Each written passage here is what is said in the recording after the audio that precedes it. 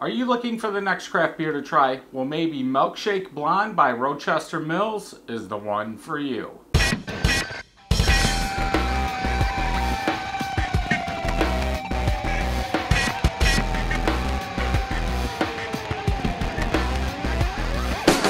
Welcome back, everybody. So we are going to try Milkshake Blonde. This is another beer from the Rochester Mills 12 Days of Milkshake Stout.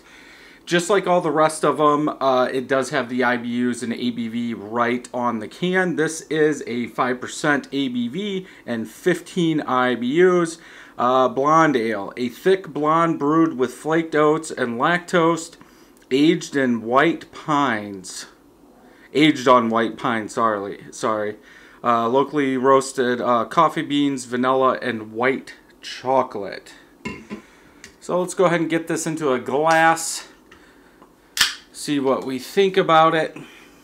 As far as I know from what I've seen before, how they get that chocolate flavor or that coffee flavor in a blonde is you actually make like a cold brewed coffee, then you pour that in. You don't roast them or you don't put them in the boil kettle or anything like that, and by doing that it will not transfer the color as if you boiled it. So the head is going down. We do have half a finger of head, very light head. It is white, small bubbles, about a quarter finger of head. If we look at it, it is straw yellow in color, very clear. I can see all the way through it, moderate bubble level. Let's go ahead and get a smell. Roasted coffee is what I'm picking up. Roasted malt, roasted coffee. I don't think that they are using roasted malt, so it's all from the coffee. I do get a little sweet chocolate in there also, but yeah, that roasted coffee is what I get the most out of. Let's go ahead and taste it.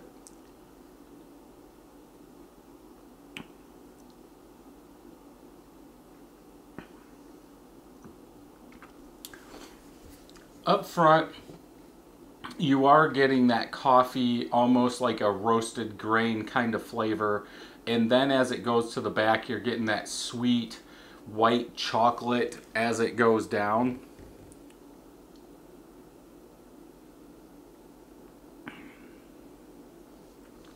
From the coffee, I get a little pepper out of there, but most good ground coffees or whole bean coffees used in beers, I do get that pepper taste.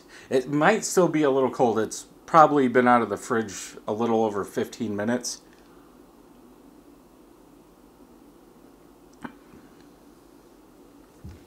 I like beers like, okay. Oh, cold brewed with white pine coffee. Aged on white pines, locally roasted coffee. Okay, that makes more sense because I was thinking it was on pine. This is my type of beer. If I want a coffee beer or a coffee beer with chocolate, this is what I prefer. Evil Check makes a Bixby that is a white stout that's very good. Grand Armory also makes a white chocolate blonde. I like that coffee along with that pepper than that white chocolate taste I get out of most of these. When done correctly, I wouldn't say, they say on the can a thick. I would say it might be pushing medium, almost medium, nothing more than that on this one. This is one that I would pick up and drink a lot of.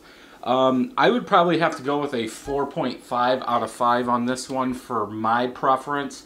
I like that coffee, like I've been saying, that sweet white chocolate in the back going down is good. Once your mouth warms up to that taste, the aftertaste is like a chocolate sweet, a sweet chocolate with a roasted coffee.